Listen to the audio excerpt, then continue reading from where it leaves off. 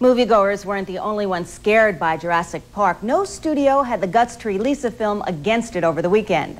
Our movie analyst Martin Grove joins us live from Hollywood with more on Jurassic's killer opening. Marty.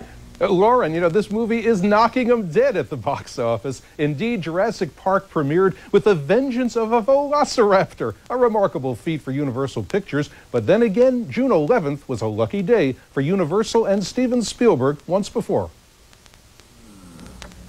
On June 11th, 1982, Universal Pictures opened E.T. the Extraterrestrial, the film that would become the highest grossing in movie history, bringing in $399 million domestically. Just like a flock of birds evading a predator.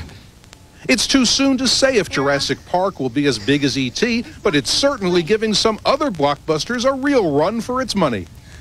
Will Jurassic Park's success stomp on what Columbia Pictures hopes is their lucky day? With Last Action Hero opening this coming Friday, history shows there's room enough for two big moneymakers in the same summer season. For example, in June 1984, Ghostbusters and Gremlins opened the same weekend, and both films scared up lots of moviegoers. The summer of '89 starred Batman and Indiana Jones and the Last Crusade. Batman went on to gross $251 million, while Indy 3 did $197 million. And of course, last summer boasted two blockbusters, Lethal Weapon 3 and Batman Returns, both sequels and both brought in the big bucks. So it looks like Arnold Schwarzenegger and Last Action Hero have at least a fighting chance of surviving the onslaught of the dinosaurs. Lauren?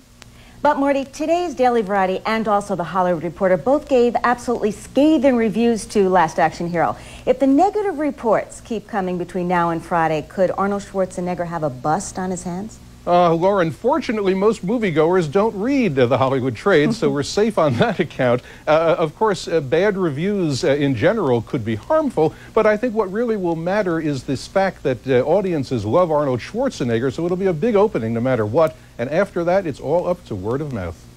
And Marty, one final question. We all know that Jurassic Park just opened, but there is already talk of a sequel? Yes, and with numbers like these, Lauren, let's face it, I don't think we're going to see Jurassic Park turn extinct at the box office. You can look for Universal to try for a sequel.